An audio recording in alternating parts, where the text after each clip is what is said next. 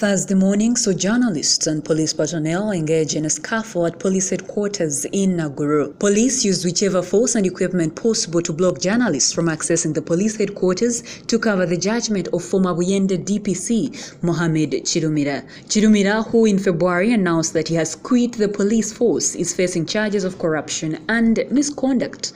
Unlike today, where anti-terrorism police has been heavily deployed, on Tuesday, 17th April 2018, Kirumira faced it with field force unit officers who had blocked journalists from covering the police tribunal proceedings. On his arrival today for the judgment, Kirumira told journalists that police are afraid of the media to cover the judgment set for him. Police esotuka kumutendera ogutya okukola emirimu gyayo ng'ensi egiraba ate nga beera bagabira bamalaya ssente nansana ekyo kyo bakikola ku kamera bwebabeera nga balaga ababbi e Masaka bakikola ku kamera anembiira kasita atuuse awo ŋŋenda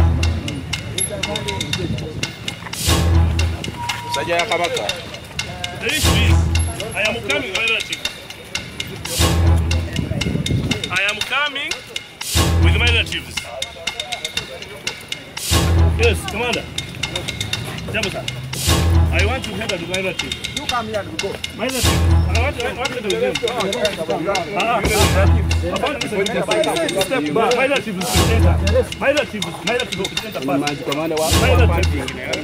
Who did I relative? Okay, my relative is one. Nani, so enter there. Wait. My relative. My relative. My relative is Tafi, bring it up. Wait. I don't want to my relative is here. Don't allow enemy there. Come on, let's go. My relatives are here. He's here. This is my brother. You know him. Two. Where is he's here. Tafi. I'm here. Where are you? I'm here. I know this. The rest will better. I know them. Okay, now enter. Wait. That one is missing. Enter there now. Wait, one